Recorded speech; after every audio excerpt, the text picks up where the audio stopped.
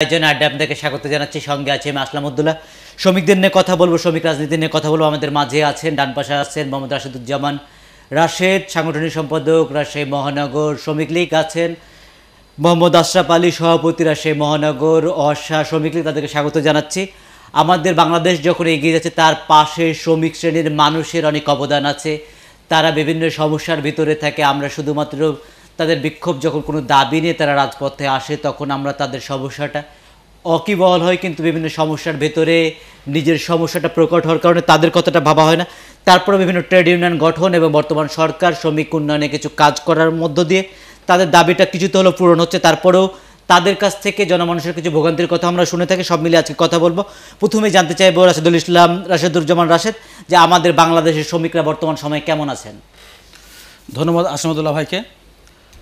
বর্তমান সময়ে শ্রমিকরা খুব ভালো আছে, কারণ বর্তমান সরকার আমাদের শ্রমিক শ্রেণীকে খুব সুযোগ সুবিধা এবং অন্যান্য সরকারের চেয়ে আমাদের এই বর্তমান শ্রমিক শ্রেণীর বেতন এবং শিক্ষা, স্বাস্থ্য সব দিক দিয়ে আমাদেরকে ভালো রেখেছে। আমাদের কোনো কিছু না চাইতে, কোনো আন্দোলন না করতে, আমরা যে কোনো জিনিস আমাদের অধিকারের কথা সরকারকে জানালেই সরকার আমাদের সেই দাবিগুলো যুক্তিযুক্ত হলেই সেই দাবিগুলো তারা মেনে নেয় এবং আমাদের কোনো আন্দোলন বা সংগ্রাম করতে হয় না। আমরা বিগত সময় দেখেছি যে কোনো সমস্যা, যেমন এর আগে সরকার, জামাত বিএনপি সরকার শ্রমিকদের ন্যায্য অধিকার থেকে তারা বঞ্চিত করেছিল এবং চালু মিল কারখানা, লাভজনক মিল কারখানাকে তারা বন্ধ করে দিয়ে শ্রমিকদেরকে পথে বসেছিল। কিন্তু বর্তমান সরকার সেই বন্ধ মিল কারখানাগুলো চালু করে আমাদের শ্রমিকের সেই ন্যায্য অধিকার ফিরিয়ে দিয়ে ভাত এবং কাপড়ের তারা অধিকার আমাদেরকে ফিরিয়ে দিয়েছে। সেজন্য বর্তমান সরকার জননেত্রী শেখ হাসিনাকে আমরা ধন্যবাদ জানাই। যেটা বললেন যে আসলে আমাদের যে শ্রমিক, যে সরকারি প্রতিষ্ঠানগুলো ছিল তা বেসরকারি খাতে একসময় ছেড়ে দেওয়া হতো, সেই জায়গায় আবারও সরকারি উদ্যোগগুলো আছে। আমাদের সুগার মিল সহ কিছু কিছু জায়গায় আমরা উদ্যোগগুলো দেখছি। তারপরও যে বর্তমানে যে উদ্যোগগুলো আছে, এটা কি যথেষ্ট না? আর কি ধরনের কাজ রাজশাহীতে করা সম্ভব বলে মনে করেন আশরাফ আলী? বিসমিল্লাহির রহমানির রহিম। আজকে উপস্থাপনায় আছেন আমাদের আসলামউদ্দৌলা ভাই। আপনি সুন্দর একটা কথা বলেছেন। বর্তমান সরকার শ্রমিকদের সুবিধার্থে এবং শ্রমিকের যাতে এবং সমস্ত তাদের পরিবার এবং বাংলাদেশের শ্রমিক সংগঠন এবং তাদের কিভাবে পরিষ্কার পরিচ্ছন্নভাবে চলবে, সেভাবে বর্তমান সরকারের সজাগ দিচ্ছে সবচেয়ে বেশি। এবং এভাবে ইতিপূর্বে সরকারের আমলে যে সমস্ত কলকারখানার বন্ধ ছিল, সেই সমস্ত কলকারখানা বর্তমান প্রধানমন্ত্রী শেখ হাসিনা উনি সেই সমস্ত কলকারখানা খেয়াল করছে এবং নতুন যেগুলো মোটামুটি পড়েছিল সেগুলোকে চালু করার চিন্তাভাবনা করছে এই বর্তমান সরকার।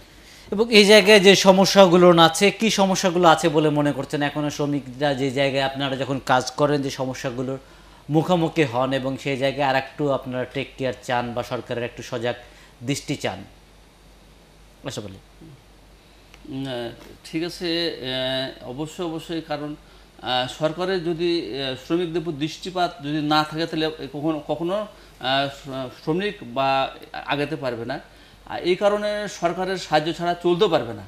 এই কারণে যে সমস্ত কলকারখানাগুলো হয়তো বন্ধ অবস্থায় বা বিগত সরকার আমলে যারা এই কলকারখানাটি তারা লক্ষ্য রাখেনি, আর তারা লক্ষ্য না রাখার কারণে আমরা এই কলকারখানা বন্ধ ছিল, সেগুলোর দিকে শ্রমিক এবং সরকার সমন্বয়ে তাদের কথাবার্তা শুনে মোটামুটি সেগুলো চালু করার চিন্তা ভাবনা করছে।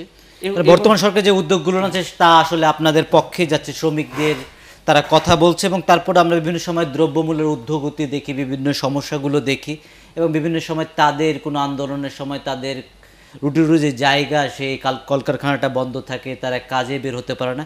এই সময়গুলোতে আপনার উত্তরণের জন্য শ্রমিক সংগঠনগুলো কতটুকু তাদের পাশে থাকতে পারছেন বা তাদের হয়ে কথা বলতে পারছেন? আমরা দেখছি যে বর্তমান আমি জাতীয় শ্রমিক লীগের নেতৃত্ব দিই। জাতীয় শ্রমিক লীগ বাংলাদেশের বৃহৎ এক শ্রমিক সংগঠন, যার ইতিহাস মুক্তিযুদ্ধ থেকে শুরু করে ভাষা আন্দোলন থেকে শুরু করে বাংলার স্বাধীনতার পক্ষের একটি সংগঠন। তা আমি এর একটা কথা বলবো যে বিগত সময়ে যখন জামাত বিএনপি ক্ষমতায় ছিল তখন ওই বিএনপি জাতীয়তাবাদী শ্রমিক দল যারা করতো সেই সময় তারা একটা চালু লাভজনক প্রতিষ্ঠানকে তারা নিজের কর্ম না করে তারা বেতন তারা নিত এবং তারা মালিক পক্ষের সাথে হাত মিলিয়ে তারা সেই ইয়েটাকে মিল কারখানাটাকে তারা বন্ধ করে তারা নিজের লাভের আশায় তারা শ্রমিকদের সাথে বেইমানি করে সেই মিল কারখানার ক্ষতি করতো এবং মালিক পক্ষের সাথে একটা আতাত করে তারা নিজেরা কমিশন করে সেই অফিস আপনার সেই মিল কারখানা বন্ধ করে দিত। কিন্তু আমরা দেখেছি এই বর্তমান আওয়ামী লীগ সরকার যখন ক্ষমতায় আসে তখন জাতীয় শ্রমিক লীগের অন্তর্গত যেই সংগঠনগুলো আছে প্রতিটা প্রতিষ্ঠানে, যেমন সুগার মিল, যেমন রেশম কারখানা, যেমন গার্মেন্টস, যেমন আপনি বললেন বর্তমান বাজারের মূল্য ঊর্ধ্বগতি, সেক্ষেত্রে আপনি বিবেচনা করে দেখবেন বিগত সময় যখন সরকার ছিল সেই সময় কিন্তু গার্মেন্টস শ্রমিকদের বেতন ছিল মাত্র 2500 থেকে 3000 টাকা। কিন্তু বর্তমান সরকার সেই দিকে বিবেচনা করে কিন্তু বর্তমান এখন গার্মেন্টস শ্রমিকরা প্রতিটা শ্রমিকরাই কিন্তু 10 থেকে 15,000 টাকা এটা মানে একদম করে দিয়েছে, করতে হবে এবং তাদেরকে ট্রেড ইউনিয়ন করার ক্ষমতা তাদের দিয়েছে এবং তাদের সন্তানদেরকে লেখাপড়ার ব্যবস্থা, চিকিৎসার ব্যবস্থা সেই মালিকভাবে করতে হবে, এটাও কিন্তু তারা করে দিয়েছে। আজকের দিন আসলে ট্রেড ইউনিয়নগুলো কতটুকু শক্তিশালী, যে এই ধরনের কাজ তাদের করার কথা সেই ধরনের কাজ করতে পারছে কিনা আশা বলে? কিছুদিন আগেই আমার সহপাঠী আমার রাশেদ ভাই বলল যে বর্তমান সরকারের আমলে ট্রেড ইউনিয়ন ছাড়া মোটামুটি আপনার ইতিপূর্বে যারা বেতন আপনাদের ডেইলি রোজ যারা শ্রমিক ছিল তাদের রোজ হয়তো 200 টাকা ছিল, সেটা এখন বর্তমান সরকার আমলের সরকার এই সরকার শ্রমিকদের দিকে তাকিয়ে তারা একজন পরিবার সুষ্ঠুভাবে সম্পূর্ণভাবে চলতে পারে সেই দিকে লক্ষ্য রেখে প্রতিটা ডেইলি।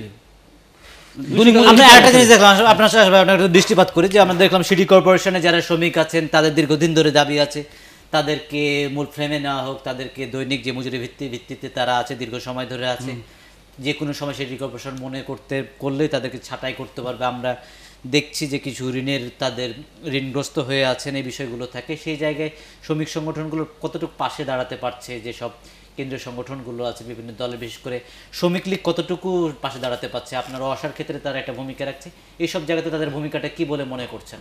বলি আমি এ ব্যাপারে, কারণ আমি একটা কথা কিছুক্ষণ আগে বললাম যে সিটি কর্পোরেশনের কথাই আমি বলি ব্যাপারে, যে সিটি কর্পোরেশনের এক সময় যে সময় তো বিগত সরকার যখন ছিল, বিএনপি সরকার যখন ক্ষমতায় ছিল, তারা যে বেতনটা যেমন 10 জনের বেতন 20 জনকে দেওয়া হতো।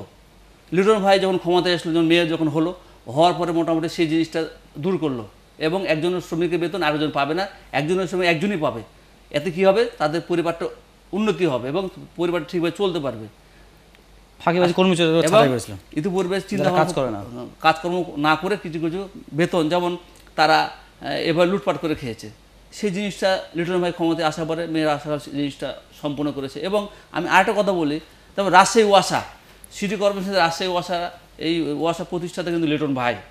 এই ওয়াসার প্রথম যখন, এখন বর্তমানে ওয়াসার বেতন প্রত্যেকটা লেবারের বেতন 500 টাকা, একজনের বেতন মাসে বেতন পায় 15,000 টাকা। এতে কি হয়, তার পরিবারে একটা সচ্ছলতা এসছে।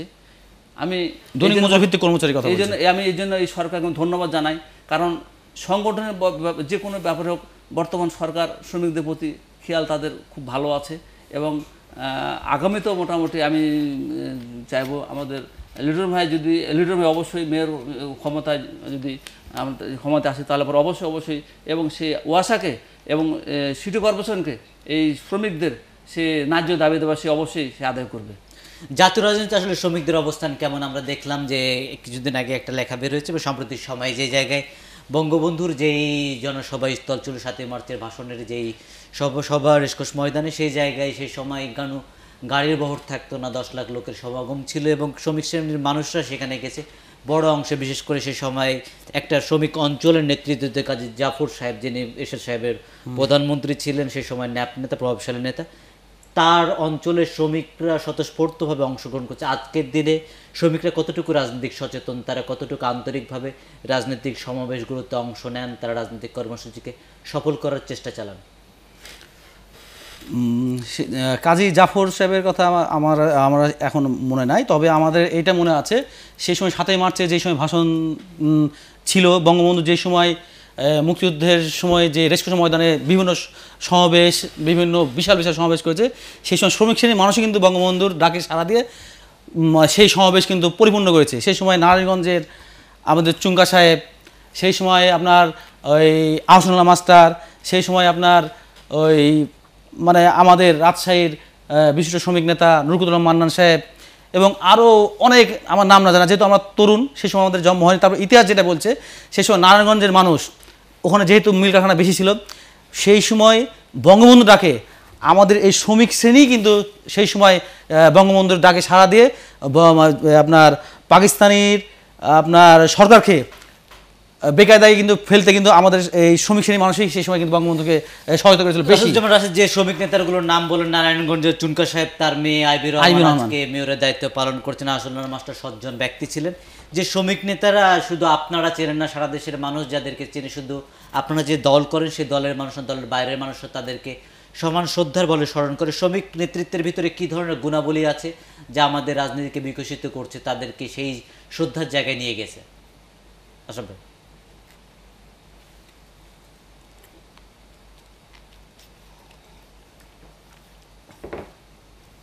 আসলে আসাদুজ্জামান ভাই যে কথাটা বলল, আচ্ছা শ্রমিক সংগঠন বা শ্রমিক নেতা যারা আমাদের ইতিপূর্বে যারা রাজনীতি বা নেতৃত্ব দিয়ে এসেছিল, তাদের ভিতরে অবশ্যই যে সময়তে দেশপ্রেমিক এবং বঙ্গবন্ধু শেখ মুজিবুর রহমানের আমলে যারা নেতৃত্ব, শ্রমিক সংগঠন যারা নেতৃত্ব দিয়ে এসেছিল, তাদের ভিতরে গুণাবলী অবশ্যই খুব ভালো ছিল। আর ভালো ছিল বলে বঙ্গবন্ধু শেখ মুজিবুর রহমান শ্রমিক লীগকে বলেছে একটা শক্তিশালী সংগঠন। সেই সময় বঙ্গবন্ধু শেখ মুজিবুর রহমানই শ্রমিক সংগঠনকে আজকের দিনে শ্রমিক সংগঠন কতটুকু শক্তিশালী? তো আমি বলবো যে বর্তমান সরকার, আওয়ামী লীগ সরকার যখনই ক্ষমতা আছে তখনই শ্রমিক সংগঠন শক্তিশালী হয়। তো বর্তমান শক্তিশালী শ্রমিক সংগঠন খুব শক্তিশালী। একসময় শ্রমিক নেতারা লোভ লালসার বাইরে ছিলেন, আজকের দিনের কি অবস্থা? আজকেও আমাদের জাতীয় শ্রমিক লীগের নেতারা কখনোই লোভ লালসার মধ্যে তারা থাকে না। যে প্রতিষ্ঠানে তারা চাকরি করে, যে প্রতিষ্ঠানে যারা কর্ম করে, সেই প্রতিষ্ঠান কীভাবে বিকশিত হবে, কীভাবে তার স্থায়িত্ব থাকবে, কি করলে তাদের ওই আপনার ওই প্রতিষ্ঠানটা চলবে, সেই দিকে চিন্তা তারা খেয়াল করে বেশি।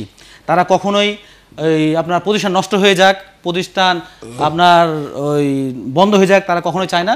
তারা সব সময় চায় সেই যে প্রতিষ্ঠানে তারা কর্ম করে সেই প্রতিষ্ঠান আরও বিকশিত হোক, আরও বড় হোক, এবং তাদের প্রজন্ম যেন সেই প্রতিষ্ঠানে চাকরি করতে পারে বা রুজি রোজগার করতে পারে, এবং মানে দেশের উন্নয়নে সেই প্রতিষ্ঠানটা আরও মানে ভালো জায়গায় যায়। যেসব যখন চাকরি ছাঁটাই হয়, বিশেষ করে যারা হলো মানে ডেইলি লেবার ভিত্তিক যারা আছেন, যারা দৈনিক মজুরি ভিত্তিক আছেন, তাদের লে অফ দেওয়ার যে ধরনের সুযোগ সুবিধা বা যে সময় বসে থাকবেন সে সময় প্রতিষ্ঠানের পক্ষ থেকে কিছু ভাতা দেওয়া, এই ধরনের সুযোগকে আজকের দিনে অবারিত করা গেছে না? এই সুযোগগুলো এখনো অনেক দেরি মানে দূরে আছে না, এই সুযোগ সুবিধা বর্তমানে নাই।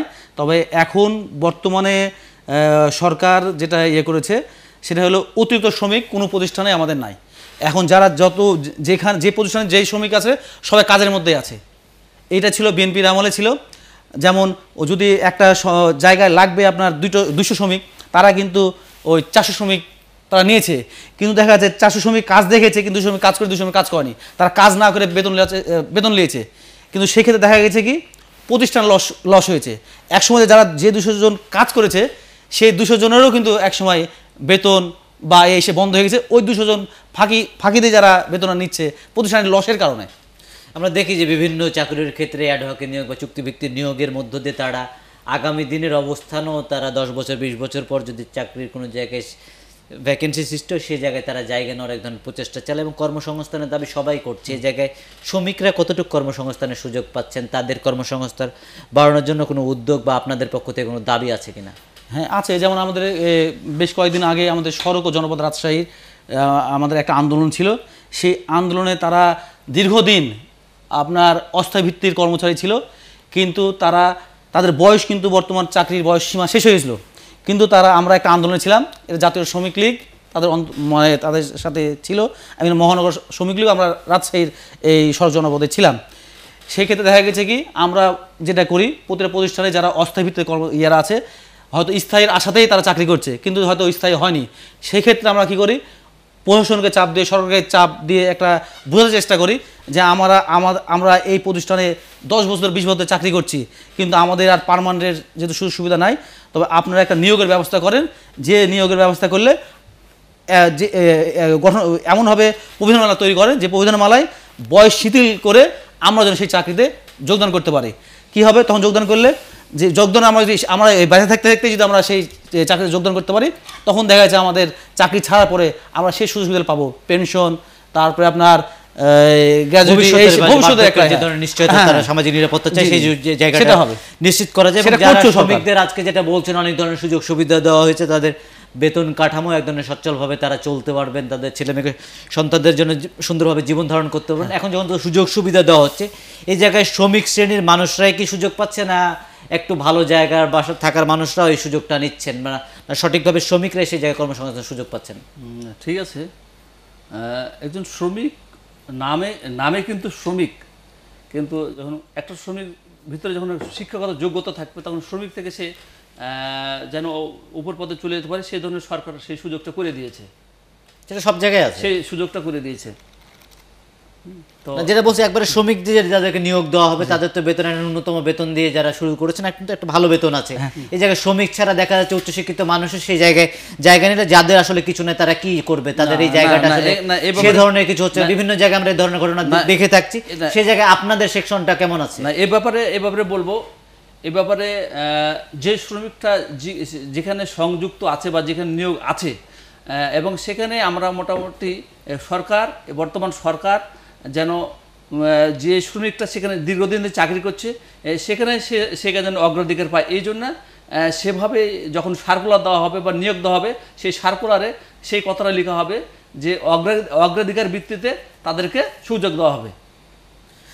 অগ্রাধিকার ভিত্তিতে সুযোগের পাশাপাশি শ্রমিকদের আসলে বিএনপির আমলে যে উদ্যোগগুলো ছিল, একতরফা বিএনপির উপর দোষারোপ করা হচ্ছে কি কারণে? কারণ শ্রমিকদের আন্দোলন করতে আমরা আওয়ামী লীগের আমলে দেখেছি, সেই জায়গায় বিএনপি কি ধরনের বেহাল অবস্থা করে গেল, এবং আপনাদের যে ধরনের উন্নতির কথা বলছেন তা আসলে কতটুকু মানে যৌক্তিক উন্নতি হয়েছে? শ্রমিকরা এখনও কোনো চাওয়া পাওয়া সেই অর্থে নাই, এরকম অবস্থার ভিতরে গেছেন, অনেকগুলো অভাব অনটনের ভেতরেও আছেন, দলীয় গণ্ডির কথা বলতে গিয়ে আপনার শ্রমিকদের কথা বলতে ব্যর্থ হচ্ছে। না, আমরা এই প্রমাণ এটাই, যখন বিএনপি আমলে কিন্তু আমাদের যেটা বলে রেশম নগরী, যেমন আমরা বিএনপি আমলে দেখলাম বিগত আওয়ামী যখন ক্ষমতা ছিল 96 সময়, সেই সময় কিন্তু আওয়ামী রেশম কারখানা কিন্তু বিশাল একটা বাজেট দিয়ে কিন্তু নতুন আপনার মেশিন টেশিন দিয়ে এসে কিন্তু একটা জাঙ্গপূর্ণ রেশম কারখানা তৈরি করলো। কিন্তু টেক্সটাইল মিল চালু ছিল সেই সময়, সুগার মিল চালু ছিল, আপনার জুট মিল চালু ছিল। কিন্তু আমরা যখন দেখলাম বিএনপি যখন ক্ষমতায় আসার পরে কিন্তু সেই রেশম কারখানা রেশম কারখানা তারা কিন্তু বন্ধ করে দিল। কিন্তু সেই সময় কিন্তু শ্রমিক দল কিন্তু আন্দোলন করেনি সরকারের বিরুদ্ধে, কিন্তু আমরা জাতীয় শ্রমিক লীগ যদি সরকার কোনো ভুল সিদ্ধান্ত নেয়, সেটা কিন্তু সংসদে আন্দোলন করি, আগে বোঝানোর পরে আন্দোলন আমার যায় যে এটা সরকার ভুল সিদ্ধান্ত নিচ্ছে। আমরা কিন্তু কখনো সরকারের পক্ষে কথা বলি না, শ্রমিকের পক্ষে কথা বলি। কিন্তু বিএনপি আমরা দেখেছি তাদের সরকার চালু মিল কারখানা কিন্তু বন্ধ করে দিচ্ছে, তারা কিন্তু কোনো আন্দোলন না করে তারা চুপচাপ থাকে, কিন্তু সঙ্গে সঙ্গে হাজার শ্রমিকরা বেকার হয়ে গেছে। দোষারোপ নাই, শ্রমিকের স্বার্থে শ্রমিক লীগ যদি সরকারের বিরুদ্ধে যাওয়া দরকার হয় যায়, তারা বিরুদ্ধে যায়, এবং সেই জায়গায় সরকারের এক ধরনের সহযোগিতা বা যে ধরনের সুযোগ সুবিধা নেওয়া দরকার সেটাও তারা আদায় করে নেন। কিন্তু আমরা বিভিন্ন সময় যে শ্রমিক সংগঠনগুলো আছে তাদের এক ধরনের অযৌক্তিক বা এক ধরনের নির্মমতার আসলে জনগণের ভোগান্তির ভিতরে পড়ে। যেভাবে অটোরিকশা যত্রতত্রভাবে যেভাবে করে বেড়ে উঠছে, রাস্তাঘাটে যে ধরনের অ্যাক্সিডেন্ট বা দুর্ঘটনা ঘটনাগুলো ঘটছে বিভিন্ন সময় ঘটে থাকছে, এবং ট্রাক চালকদের ক্ষেত্রে আমাদের জনপ্রিয় শ্রমিক সেকশনের যিনি মন্ত্রী, নৌপরিবহন মন্ত্রী শাহজাহান সাহেব, তিনি দার্থহীন কণ্ঠে আপনাদের কথা বলেন এবং জনমানুষ তার কাছ থেকে আতঙ্কের ভিতরে থাকে। আশরাফ ভাই, এই বিষয়টা নিয়ে আপনি যদি কিছু বলেন। আমি বলি আপনার কাছে আসতে পরে আগে আশরাফ ভাই কি বলেন। ঠিক আছে, এখানে কারণ অটো রিক্সার ব্যাপারে আমার রাশেদ ভাই আছে, ওনার সঙ্গে মানে অটো রিক্সার সাথে জড়িত আছে, আপনাকে বাইরে যে আন্দোলনের ভিতরে ফেলতে পারে। না আমি বলি আপনাকে, যেমন আপনি অটো রিক্সা যত্রতত্র বললেন, এটা যত্রতত্র ছিল না। কিন্তু জনতা এইচ এম খায়রুজ্জামান লিটন সাহেব যখন মেয়র ছিলেন, তখন কিন্তু এই রাজশাহীকে একটি দূষণমুক্ত সবুজ রঙের গড়ার লক্ষ্যে কিন্তু এই ইজি বাইককে কিন্তু সে কিন্তু রাজশাহীতে নিয়ে এসেছিলেন খুব ভালো উদ্দেশ্যে। এবং তিনার সময় কিন্তু একটা নিয়ন্ত্রণ ছিল যে রাজশাহীর আয়তন যেমন রাস্তাঘাট যেমন আছে সেই অনুযায়ী কিন্তু রিক্সার তারা কিন্তু ওই ইজি বাইক কিন্তু তিনি কিন্তু নামিয়েছিলেন। কিন্তু বর্তমান যেমন লিটন ভাইয়ের চিন্তাভাবনা কিন্তু ছিল এই ইজি বাইকের চালকদের প্রশিক্ষণ, ট্রাফিক সম্বন্ধে জানা এবং তাদের প্রশিক্ষণ ব্যাপার এবং বিভিন্ন জায়গায় আমরা দেখছি যেটা ওয়েটটা কম এবং অটো বা ইজি বাইকের যে রিক্সা ব্যাটারি চালিত রিক্সা আছে সেটা আরো ভোগান্তির ভিতরে না ভোগান্তির আন্দোলন করলেন সেটাকে মানে সিটটা যেন নিয়ন্ত্রণের ভিতরে চাকাটা যেন মোটা হয়, চাকাটা যেন মোটা যেন কন্ট্রোলের ভিতরে আসে, এই একটা দাবি ছিল এবং একটা নির্দিষ্ট তারিখের ভিতরে আপনার দাবি পূরণের কথা ছিল। আজকের দিনে তো পুরো কিছু মানুষ করেছেন, যারা সচেতন মানুষ আছে করেছেন, যারা আসলে মানুষের ভোগান্তির ভিতরে ফেলতে চান না, শ্রমিকদেরও ভালো চান, গণমানুষের ভালো চান, তারা কাজ করেছেন, কিন্তু এখনো তো সফলভাবে করা যাচ্ছে না।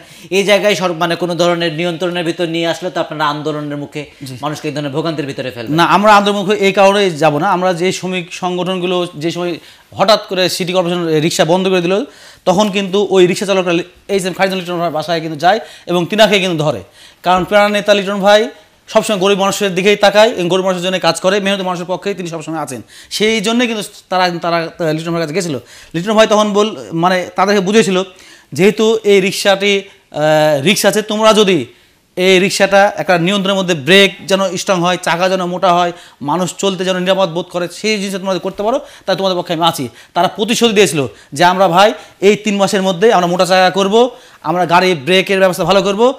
এবং যারা যে লোকগুলো তারা প্রতিশ্রুতি তারা কিন্তু সবাই কিন্তু মোটা চাকা করেছে এবং তারা নিয়ন্ত্রণের মধ্যে আনেছে। কিন্তু এর মধ্যে ভিতরে ছিলেন না তাদের এখনো আছে, তাদের ব্যাপারে কিন্তু এই বিষয়ে সিটি কর্পোরেশনের দায়িত্ব ছিল। দায়িত্ব এটা সিটি কর্পোরেশনের যেহেতু সিটি কর্পোরেশন লাইসেন্স নিয়ন্ত্রণ করে, কিন্তু বর্তমান মেয়র সাহেব বুলবুল সাহেব এই ইজি বাইককে যত্রতত্রভাবে লাইসেন্স দিয়ে চলে যাচ্ছে। মানে আয়তনের বাইরেও তিনি টাকা পাইলেই আর কি লাইসেন্স সে দিয়ে দিচ্ছে, এর কোনো নিয়ন্ত্রণ নাই। এবং লিটন ভাই যেমন একটা ছিল চালকদের প্রশিক্ষণ, কিন্তু বর্তমান মেয়র কিন্তু একজন ড্রাইভার 100 টাকা দিলেই কিন্তু সেই কিন্তু চালক লাইসেন্স দিয়ে দিচ্ছে, যে চালক লাইসেন্সের কোনো বৈধতা নাই। কিন্তু ওই চালক লাইসেন্স যদি না থাকে সিটি কর্পোরেশনের লোকই কিন্তু তাদেরকে রাস্তায় আটকে, লাইসেন্স যদি না থাকে তাই সেই চালককে কিন্তু গাড়িটা আটকে দিচ্ছে।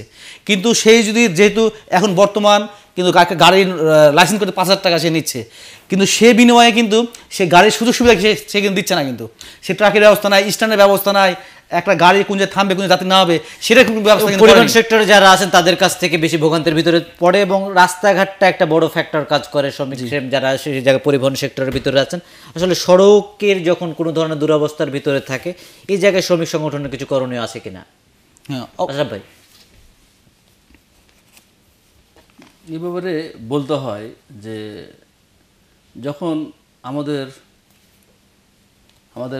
সাবেক মেয়র বা লিটন ভাই যখন ক্ষমতায় ছিল তখন ওনার একটা টার্গেট ছিল সিটি কর্পোরেশন এরিয়াটা কতটুকু এবং এই এরিয়াতে আমরা অটো রিক্সা কতগুলো চলবে এবং তার একটা সংখ্যা ছিল, একটা নির্ধারণ ছিল। এবং এই চলাটা করলে পরে শহরের মধ্যে মোটামুটি একটা সুষ্ঠুভাবে অটো রিক্সা চলতে পারবে।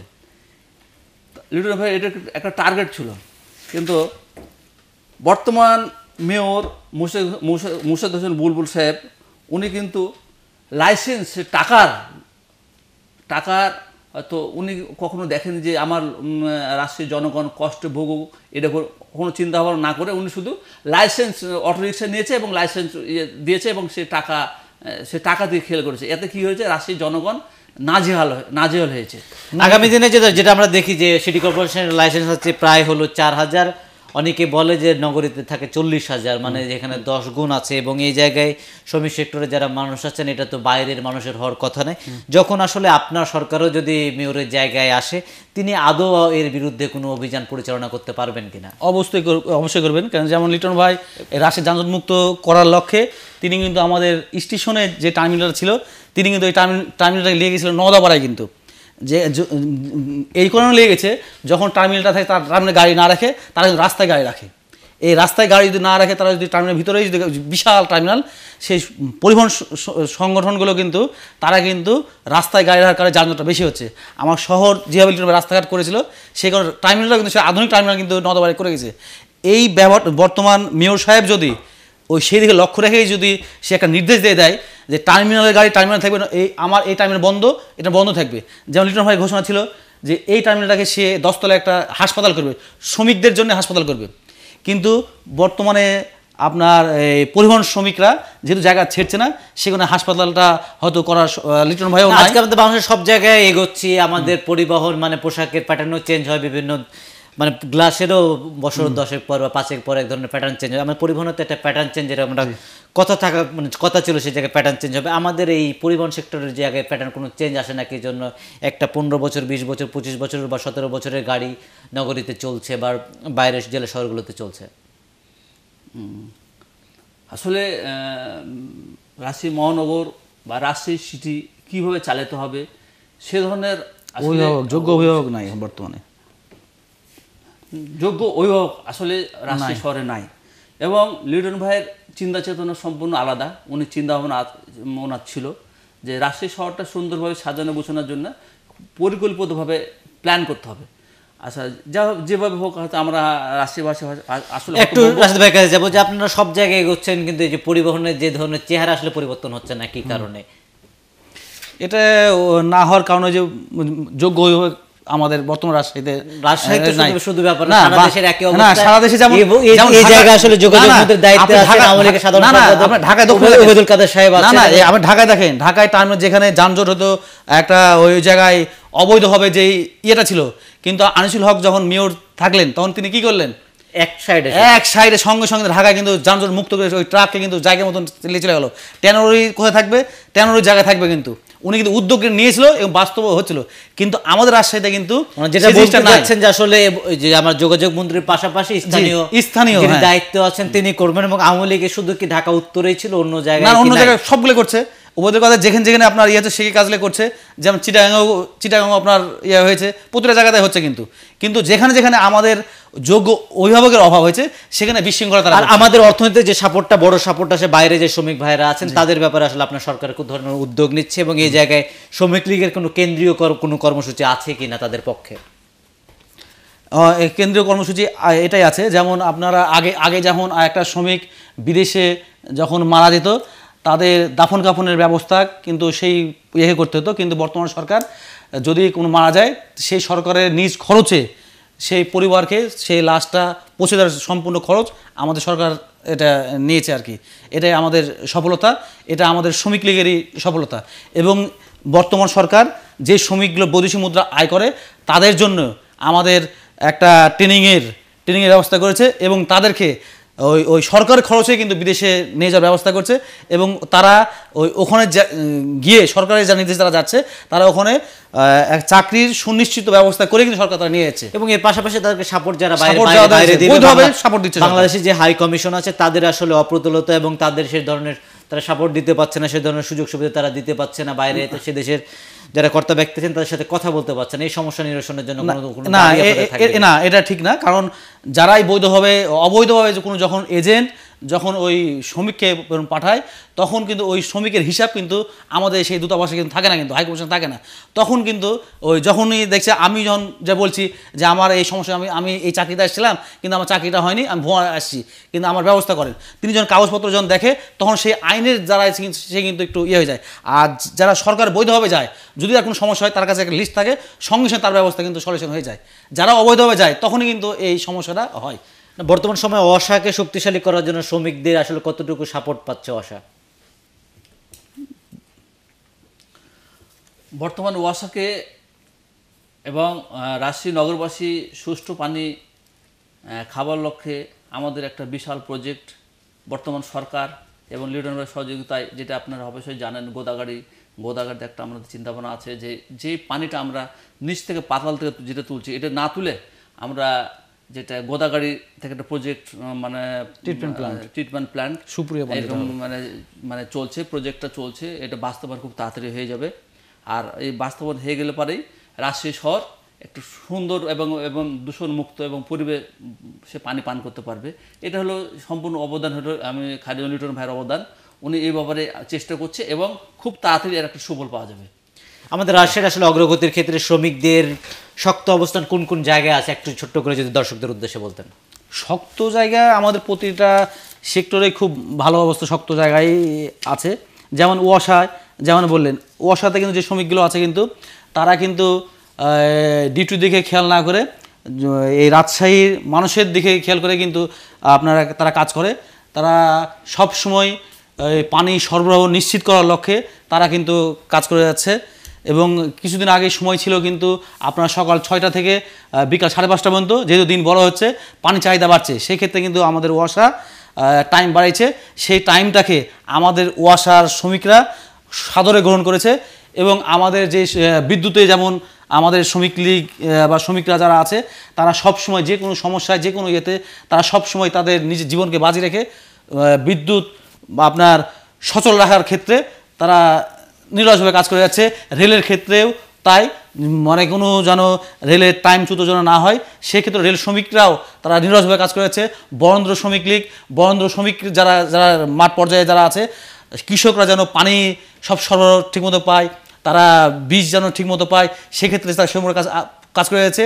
বিএডিসি যে শ্রমিকরা আছে সেই শ্রমিকরাও দেশের স্বার্থে আমাদের প্রতিটা সেক্টরে যে শ্রমিক। ধন্যবাদ রাশেদুজ্জামান রাশেদ, সাংগঠনিক সম্পাদক রাজশাহী মহানগর শ্রমিক লীগ। কথা বলছিলেন আশরাফ আলী, সভাপতি রাজশাহী অসার শ্রমিক লীগ। তাদেরকে অসংখ্য ধন্যবাদ। তারা শ্রমিকদের যে অবস্থার ভেতরে আছেন সেই বিষয়গুলো নিয়ে কথা বলে বাংলাদেশের প্রতিটি সেক্টরে যে ধরনের আমরা এগিয়ে ওঠা দেখি, সেই জায়গায় শ্রমিকরা শ্রম দিচ্ছেন, তাদেরকে আরেকটু দক্ষ করে তুললে, তাদের পর্যাপ্ত সুযোগ সুবিধা দিলে তারা আরও সুন্দরভাবে আমাদের দেশের জন্য কাজ করতে পারবেন, আমাদের উন্নয়নে তারা পাশে থাকতে পারবেন। সবাই ভালো থাকেন, শুভরাত্রি।